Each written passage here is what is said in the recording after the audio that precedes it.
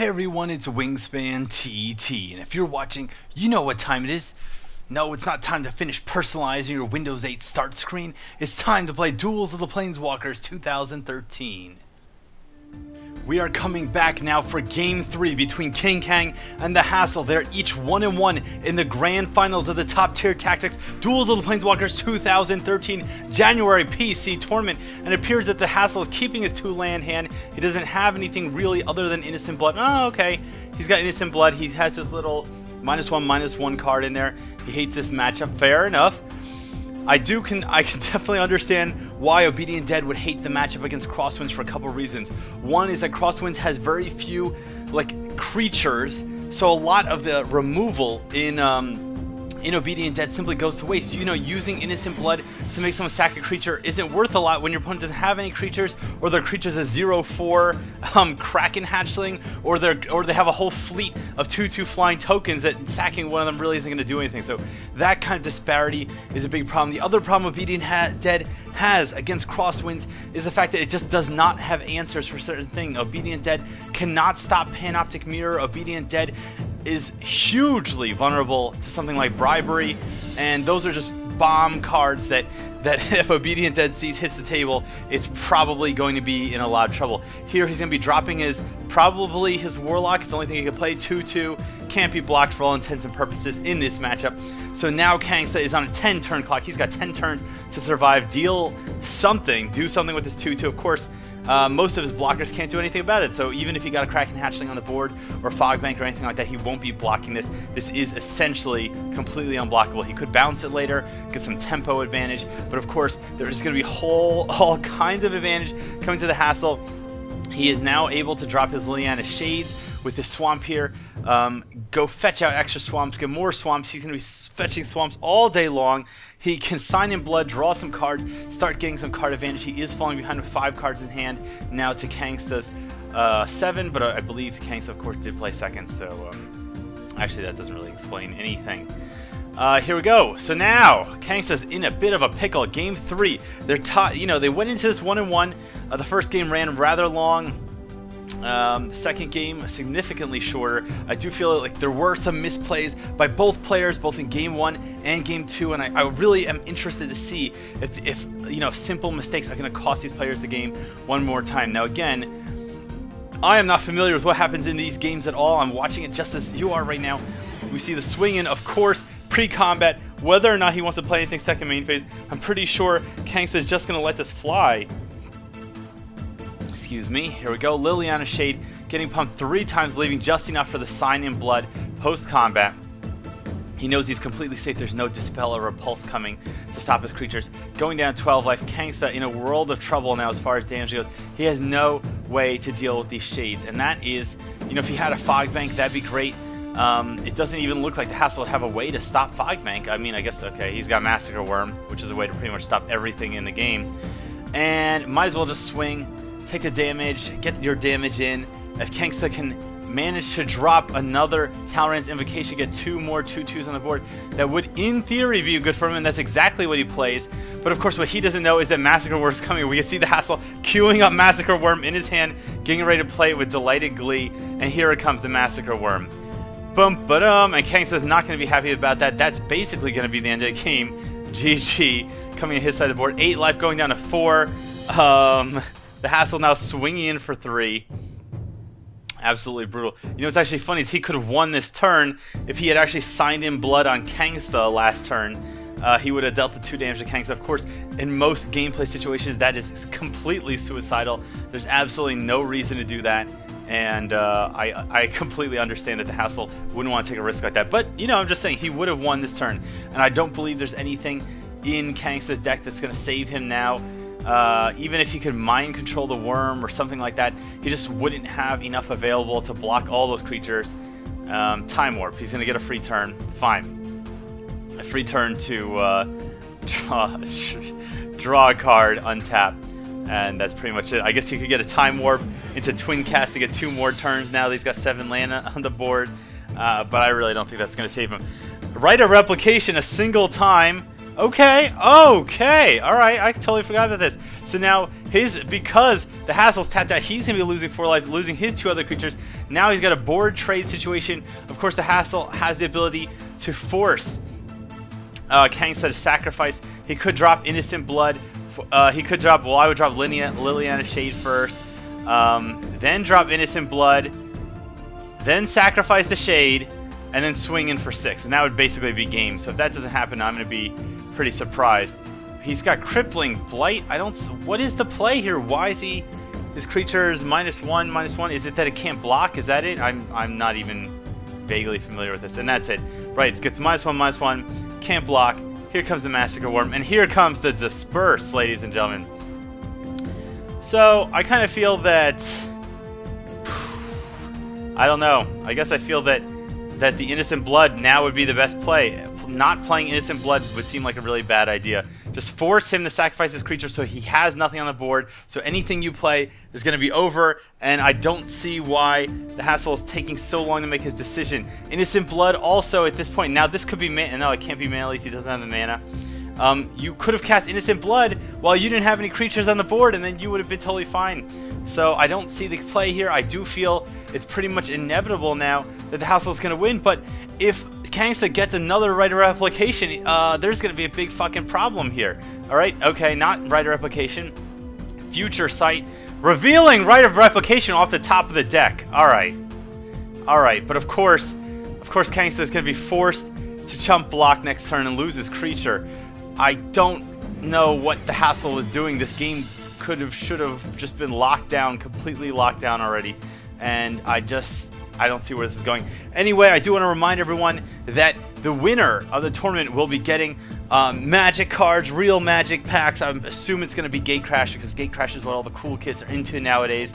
I would personally choose Magic 2013 because I'm a total Magic hipster. And of course that game goes to the Hassle. They'll also be getting DLC deck pack codes in case they don't have them yet, or if they just want to give them to their friends who have the game. So they'll get some DLC deck pack codes. And of course, a Myonis NSYS 320 aluminum polished keyboard, really premium, typically goes for like $50. Really, really nice for any PC gamer. I think it's a nice little booster. Second place will get Magic cards and the DLC deck packs. They're not going to be getting any kind of NSYS, Myonis, anything like that. They're just going to be getting a pat on the back. And the fact that they know that even though they didn't come in first place, they still beat 97 other people, essentially, in this tournament. So here we have Kangsta coming in second. It is now, I believe it is 2-1. 2-1 Hassle to Kangsta. Kangsta's got to prove himself and come back. If he can win this game, he's going to tie it up, force this series into Game 5. But it does look like that the Hassle has a really strong starting hand. I would be personally surprised. I'm surprised he played Vampire Nighthawk. I guess he could have played Crippling Blight. No, okay, I'm not so surprised. I guess the Nighthawk's going to force Azure Mage to not get any attack. Crippling Blight can always be played next turn, but hey, Crippling Blight could also possibly get countered next turn. So we'll see. We do have 2 mana open. Could be for a mana leak, although I guess it couldn't get Cannon Narrow because he's going to, because the Hassle's going to have his 4th Swamp on the board. Will he play it first main? Yes, he will. And he's going to swing in the air, bringing KingKang down to 18, him going up to 22. Now the clock is widening every turn. I really am interested to see what happens. I feel like he's just going to play Crippling Blight on Sting before Kangsta can hit 4 lane and possibly get a free card out of it. Here comes the Mana Leak. And of course now the Crippling Blight is going to be free, killing the Azure Mage. But his unblockable creature is not getting on the board. Let's see it. -1/-1. It has to happen. It has to happen. And I would laugh so hard if he accidentally Crippling Blighted his own Vampire Nighthawk. Here we go. Goodbye. Kangsta 5 cards in hand. The Hassle 3 cards in hand. Kangsta pulling into what appears to not be a 4th land, but of course that's not. Nope. There we go. 4th land. Talrand's Invocation. Definitely a good play on his part. He could double block. He would lose. No, I guess he'd only lose 1 creature. Pretty good there. Myers Toll. We're gonna see Kangsta's hand now. Hassle's gonna be picking something out of his hand. Let's see. Alright, Talrand, Future Sight, Disperse. I feel like the Future Sight would have to go. Personally, I would get rid of the Future Sight. Everything else could be dealt with. Disperse, only a temporary setback. Talrand's Invocation, well, you already got 2 on the board. If you hit an Infect or something like that, it's going to be a problem. Future Sight, if that hits the board, the Hassle's got no answer for it. He has no way to stop it once it hits the board. It is absolutely game-winning card advantage, and he doesn't have cards in his hand that are powerful enough to like guarantee he could win before Future Sight provides the card advantage needed, so he does choose that as the discard. Now going into his combat phase, will he swing? No, he's going to leave it back. Yeah, thought it'd be an easier choice. See, I thought it was an easy choice. Kangsta thought it was an easier choice, and maybe you kids at home thought it was an easier choice. Now we do see Kangsta playing an island. Did he just top deck an island, or was that the island that was already in his hand? That's part of the mind games of, you know, what do you keep in your hand? Now I guess I see here there's no reason for Kangsta to swing into this. He can, as long as he keeps his creatures back, he's going to not be on a clock. He is going to force the Hassle to just lose all of his previous momentum. The Nentuku Shade is coming down. I'm surprised we don't see a counter here. Although it's possible that if Kangsta has a Fog Bank or something like that, he's totally willing to let the Nentuku Shade happen. But I think if he had Fog Bank, he would have played it. We saw what was in his hand before. We know he has Dispel, right? So we know that anytime he wants, he could bounce this Nentuku Shade. So if the Hassle tries to pump it for like 8 mana, boom! You just wasted your whole turn. You're tapped out. It's going back to your hand. And of course, the Hassle is completely cognizant of that threat. I feel like Kangsta's in a pretty good position here. There's really nothing still that the Hassle has on the board that's a complete threat that Crosswinds can't deal with. It's never easy. No, that's not true. No, it's not true. Not in the finals. I see! The nerves! The nerves are getting the Hassle. And here we see Talrand's Invocation hitting the board. Now he's got eyes in the sky all over the place. He's got 8 potential damage. And if he wanted, he could end a turn, you know, disperse, Vampire Nighthawk swing in for 8 damage, and then next turn swinging for 6 damage. I mean, he could just make life miserable for the Hassle. It's not going to be complete shutdown, but it is going to be a problem. We see the Exsanguinate sitting in Hassle's hand, just waiting to deal a lot of damage. How much damage could he tap for? 3, 4, 5, 6. So he could make his Shade an 8/7 creature, but that means that his blockers could definitely actually take it down. He could take it down with all these creatures. He could just block with everything. He could force Kangsta to use up all his mana just to trade.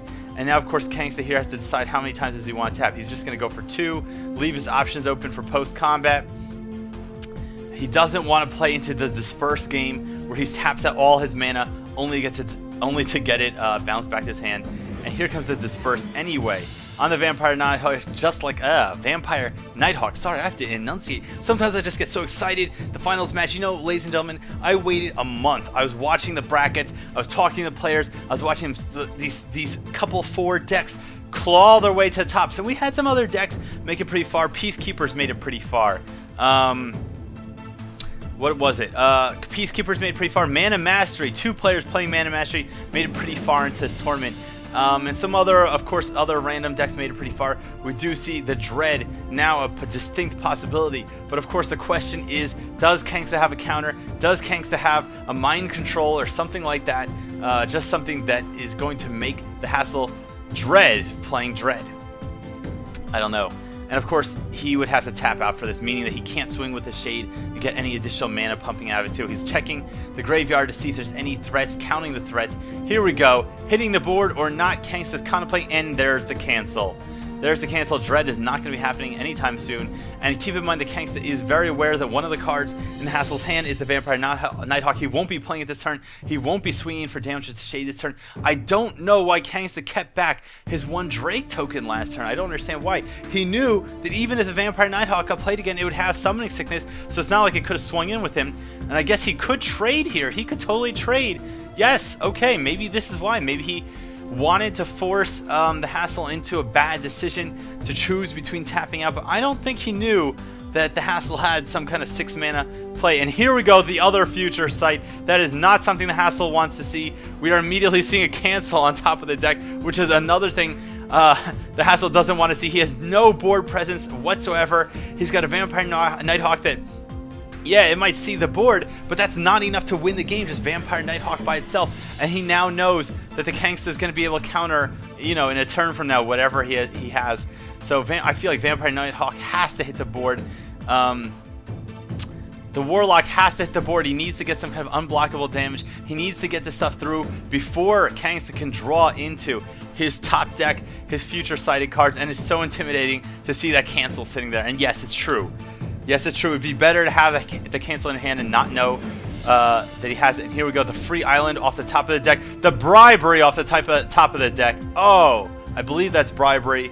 And I believe the Hassle is not even going to zoom into it because he just knows it's bribery. Look, it's foil. It's got the big fat genie on it.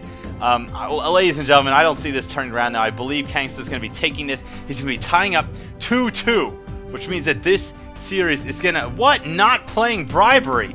What could possibly be in his hand other than the counter? I guess he's got the counter, so he doesn't want to play bribery. He's afraid of what Kangsta's got in his hand. Kangsta wants to wait. I mean, he's afraid of what the Hassle has in his hand. He wants to be able to cast bribery and have the counter spell to back it up in one turn.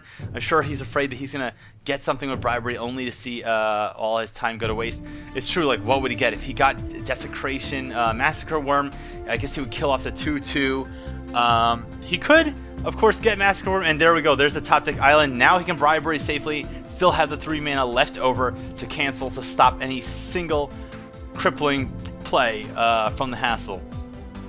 And of course the Kangsta has to figure out here, what is he going to do? I feel like this is a misplay. I feel like he should have done the bribery first. Why is he swinging into a Vampire Nighthawk? He's going to force the block because he's going to go get... Okay. Because he thinks the Hassle's not going to fall for this. Now, I don't know if I were the Hassle. I guess I would have blocked. But of course now the bribery's going to come out. And now that the damage has been dealt to the Nighthawk, here comes Massacre Worm. Here comes Massacre Worm. Not to be in any way... mistaken for Honey Boo Boo. The Hassle is going to be going down to 4 life. Ladies and gentlemen, it is over next turn unless he can absolutely do something to stop this. He can do an Exsanguinate, I guess, for 6, which is going to put him up to 10. Going to bring Kangsta down to 6. That's probably the best play because that means that if the Hassle top decks, oh no, it's not going to matter because Kangsta's got cancel. Like, see, even I'm forgetting this, but of course I'm not playing the game. That is not enough to stop anything bad from happening. Exsanguinate is not going to be occurring, and I believe at this point the Hassle is just going to be like sitting in his grave. Now, if I were Kangsta, I would not be countering this. There's no point to countering it. It is not going to win you the game to counter it. I mean, will it? No, he's at 4 life. He's going to lose either way. I would 4. He was going to what? Gain 4 life, go to like 8. He still would have died. Wouldn't have countered it. I don't know. And there we go. We see Kangsta being a good sport. Just not going for non-overkill damage. Now, personally, I go for the overkill damage, not to be a jerk. I don't cast a million extra spells just to waste time. But the point you go for the overkill damage is because you never know when this game's going to bug out, when you're going to tap a creature and it doesn't tap, or the game decides it's going to progress to the attack stage before you want it to, or maybe you just miscalculated, you just did the math bad in your head. So we are now in the final game of the final match of the grand finals of our January tournament, and whoa, this is rough. So these 2 decks, Titan, control decks, slow decks, but decks with a lot of tools, decks with a lot of ability to stave off the faster decks. You know, we went through, I think it was 7, possibly 8 different rounds of play going into this, and both of these players had to defeat a lot of really good players to make it this far. Here we have the Jet Medallion. I believe I called it the Emerald or the Mox or something like that in the last match video, but it is the Jet Medallion, reducing black spells for you by 1 colorless mana. And we did see that the colorless mana requirement did kind of screw over the Hassle previously. I don't know for a fact that he was betting on that Nintuko Shade costing 1 and 1 black, but it cost 2 black.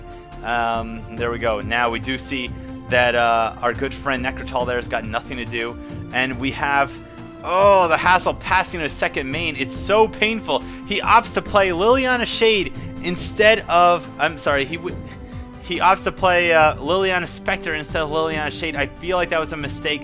I feel like it's almost always better to play Liliana Shade when your opponent has fewer cards in hand. With 7, he had 7 cards, maybe 6 cards in hand. He had, what are the odds that he doesn't have a throwaway card, a card that he can afford to throw away?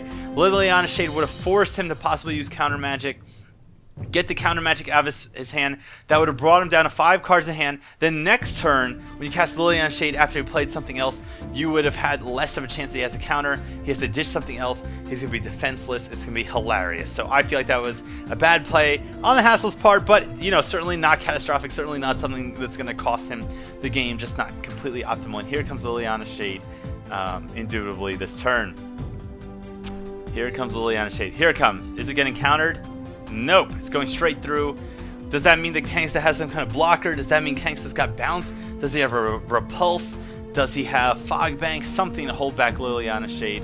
I wouldn't be surprised anyway. It's also possible he is sitting on Talrand's Invocation or Talrand himself, which of course would be extremely painful for him since the hassle. Oh, it's like that Bane quote. It would be extremely painful for you. All right. Anyway, getting the Necrotal out, and here we have followed footsteps. Oh, okay. I see where this is going. All right, so he's gonna be getting free discard and a free 2/1 flyer every turn. And now, if I were the Hassle, I'd be killing my own creature. I'd be killing my own creature post-combat because I don't think he could afford to have his opponent get a free creature and force him to discard a card every turn for the rest of the game. So here we go in here. I guess Liliana Spectre is going to be pumped for 2. Going in for 2. Leaving the Tendrils of Corruption option open.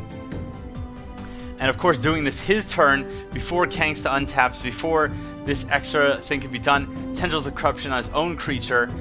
He'll be gaining a bunch of life, going up to going up to 25 life. Kangsta getting robbed in a way, but when you think about it, what happened here? Kangsta spent 1 card, followed footsteps, and he forced the Hassle to use up both his Spectre and his Tendrils of Corruption. Yes, his opponent's now 25 life, but he just has a Spectre on the board to worry about. So he just needs to get some kind of defense, and that would pretty much be it. Of course, if the Hassle didn't have some kind of removal, it'd be pretty hilarious. Here we have the Time Warp for the Kangs to take an extra turn, going into God knows what. I don't know what's possibly going to happen. Playing his extra land, going down to 6 lands, 3 cards in hand, and taking his extra turn. I feel like it's possible the Kangsta's in trouble unless he gets Panoptic Mirror, unless he gets... I don't know. Here we go. This is good. Alright, that's good. He's getting his Archaeomancer. What will he take back?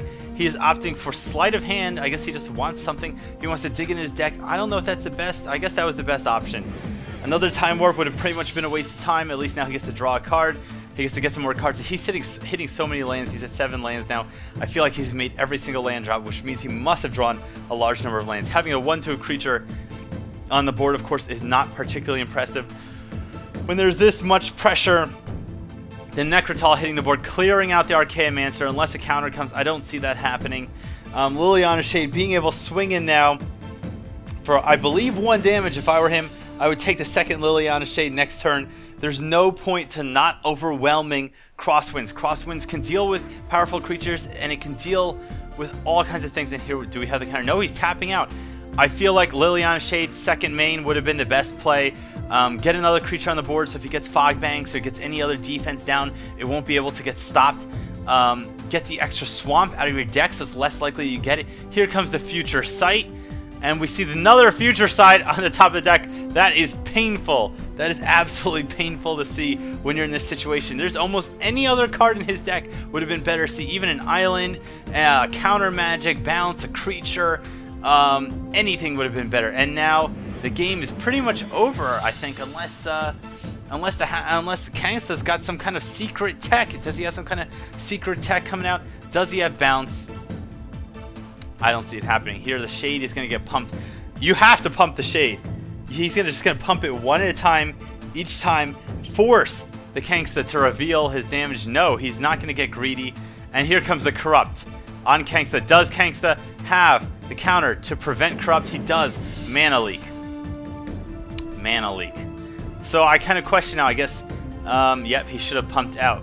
Of course, if he had Liliana Spectre, if he had the second Liliana Spectre on the board right now, it would have made it really hard for Kangs to deal with it. Oh, Bribery. What? Bribery, what? And the Fog Bank sitting at the top of his deck. Here comes Massacre Worm. There go all of his creatures. And Fog Bank, of course, coming out to put out his defense. Wow, a really big turnaround. I did not see that coming. Fog Bank off the top of the deck. We see Disperse sitting at the top of the deck. So he's got bounce options also. Very nice. Ladies and gentlemen, I was wrong. It's possible Kang could turn this around because Dread and Liliana Spectre are not particular. Oh, Exsanguinate. Oh, there we go. There we go. The top deck Exsanguinate. This is going to be the game-winning card. Ladies and gentlemen, it is all over. The Hassle wins with Obedient Dead winning the top tier tactics.